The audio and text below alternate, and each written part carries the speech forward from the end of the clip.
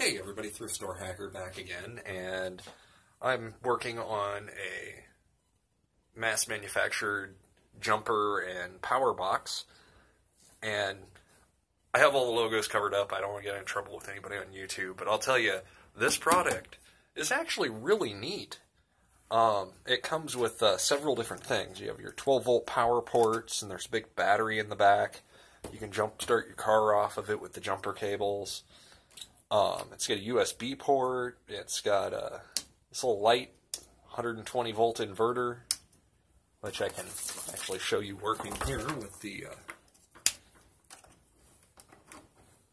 this little lamp that I have. There you go. It'll even tell you your wattage draw up here. This little bulb's pulling 17 watts. So about as much power as a compact fluorescent bulb. But the main reason why I'm fiddling around with it today is the battery is, it's a good sized battery. I actually have the cover off, so I'll spin this around to show you. The battery is a sealed lead acid. It lays sideways. It goes almost the full depth of the machine. And I'm just looking for a way to either A, keep it charged up all the time so it can sit in the garage or sit in your car or something, and when you actually need it, it'll be charged. And I've come to two possible ideas. Another feature it has on it, it's got an air blower for like blowing up an air mattress or a raft, and it's got a little bicycle or tire pump on it too. As you can see, this flops out like that and charges, which is actually kind of the weak point on this, because these get wobbly, and see how loose that one is already. And it doesn't like to accept the plug and charge up correctly. But, as I said, we have the battery right here. We have a positive and we have a negative. This plate goes over the back of it when it's done, or when it's set up. So if I turn this back around, I can show you that if I hook up to this one of the electric trike batteries here, which is 12 volt, it will power. It'll show you power. And if you turn on the jump start setting, it's going to create a connection between these two wires to the battery back there. So it's actually charging the battery. If the battery was really low, it could damage the battery because you have a lot of amperage coming up from here, and especially after you start a car or something, you have the alternator's amperage coming into it too. So it's kind of a quick and dirty way if you need to charge the battery in this or jumpstart your car. But if you want something with a little more longevity, I would not try that. So let's hook these back up over here.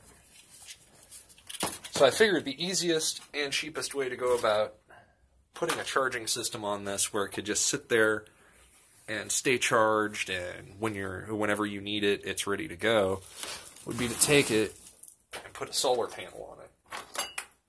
I've used this panel in several other videos. This is my little 10-watt solar panel. It's not going to do much. Like, you're not going to be able to run this all day with this solar panel on it. If you had a 40 or a 50-watt solar panel hooked up to the back of this with a charge controller, you would be able to run it pretty indefinitely as long as you kept the wattage draw really low on whatever devices you're using. Now, I figured the easiest way to do this would be to put the charge controller on the back, and we're using another one of those cheapo online charge controllers. They've seemed to work fine for me in the past. This time I just mounted it right to the back of the solar panel. As you can see, the leads from the solar panel are coming into the charge controller, and then these are coming out on the battery side, these two leads, and they run down here to the wire that comes off the back, and then I have the wire run to a plug. Now, this is a very antiquated plug. Some of you might know what this is. This is an old FM radio and TV antenna plug. I think they were used in houses probably around the 1950s.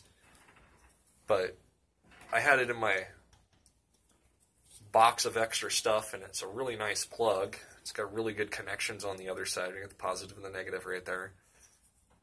So I figured this would be the best candidate for a plug. That, and if the wires break off the end here, it's got screws on it, so you can fix it in the field. So, let's find the back plate here. This is the back plate that I showed you. It goes onto the back of the power setup. And if we just mount that right there, and then after we get it mounted, we run from these two screws right here, wires. We'll scoop this out of the way here. Spin this back around. We run the positive wire to the positive and the negative to the negative. Another thing I'll be installing is a fuse. I'm using an old glass style fuse here, which we'll figure out where to put that, just to make sure that, like, if the controller shorts out or something like that, this fuse only has a 2 amp rating. The solar panel only pulls maybe at its best 3/4, it pushes about 3/4 of an amp.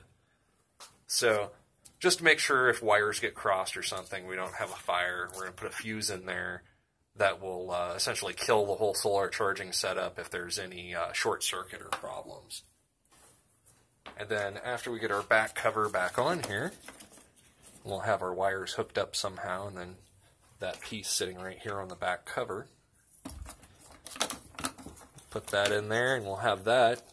That way you just plug your solar panel into the back of it. Grab my plug in here. Whenever you're not using it, you just grab your plug, plug it into the back of the unit, and set your solar panel out in the sun. And as the thing sits there, it charges up, and since we have the charge controller on the back of this, the battery won't overcharge itself, and it will be ready indefinitely. That way, if you have a power outage, or if you need to go jump start your car on a really cold morning, or, you know, any other variety of things, if you need to fill up your bicycle tire or air up a raft. Now, with the storage size on the battery back there, I would say that's probably at least a 20 amp hour battery. And this is only a 10 watt solar panel, so it will take, if it was completely dead, it'll take the better part of 3 days to charge that thing all the way back up.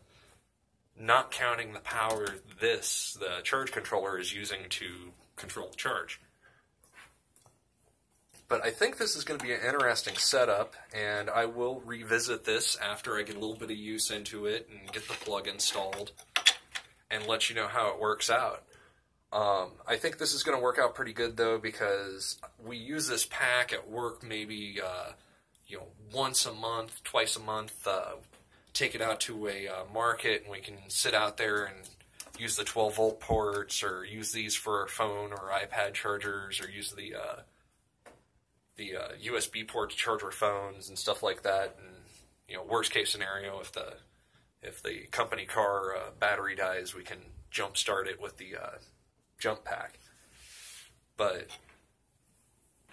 the big thing is keeping it alive and actually having it charged when you need it charged, which, if anybody uses rechargeable anything, this is like the biggest problem that you can have with technology is you can never keep the batteries charged, or you forget to put them on the charger, and then they're essentially useless when you go out the door. So this should negate that and hopefully provide a good charging setup for years to come. I think the best idea to do with the solar panels, I'm probably going to take it and I'm going to mount it in a window of the company car or something like that, and have it there all the time. And it'll get, depending on where it's parked, a good amount of sun, and it'll just keep the batteries charged up indefinitely, and there you go. If you guys like my channel, give me a thumbs up, please subscribe, and until next time, build stuff and have fun.